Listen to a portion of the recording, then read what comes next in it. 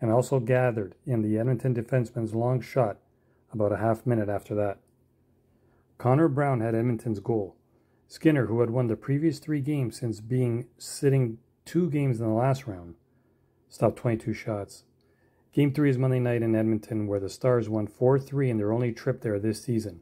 That was November 2nd, during the Oilers' 3-9-1 start that led to Jay Woodcroft getting fired as his head coach and replaced by Chris Knobloch. This was the 7th consecutive time the Stars went into Game 2 of a best-of-7 playoff series, coming off a loss, including all 3 this postseason.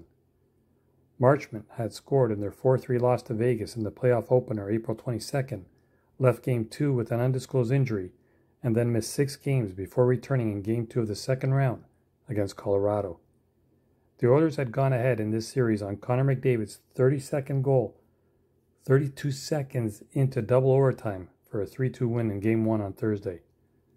Edmonton center Leon Draisaitl was scoreless, ending his playoff opening point streak at 13 games. That was one short of matching Mark Messier's franchise record set in 1988. The teams traded goals 44 seconds apart early in the first period. Ben scored on Dallas's first shot on goal in the game, with a wrister from the top of the right circle that flew across the front of Skinner and in the lower left corner of the net 3:39 into the game. Edmonton, which outshot the Stars 17-4 in the first period, got even when Brown scored on a rebound off Cody Cece's shot after he had initially gotten the puck from Brown. It was Brown's first goal this postseason and the only other one he has came in 2018 from Toronto against Boston.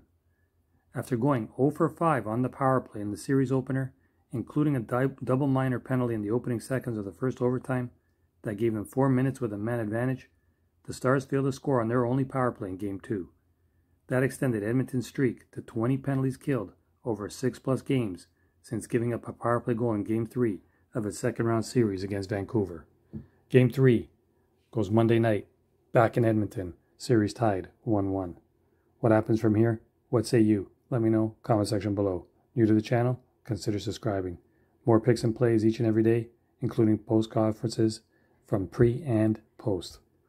Take it easy. We'll see you on the flip side. This is kind of ticked off and pissed off Trending Rabbit.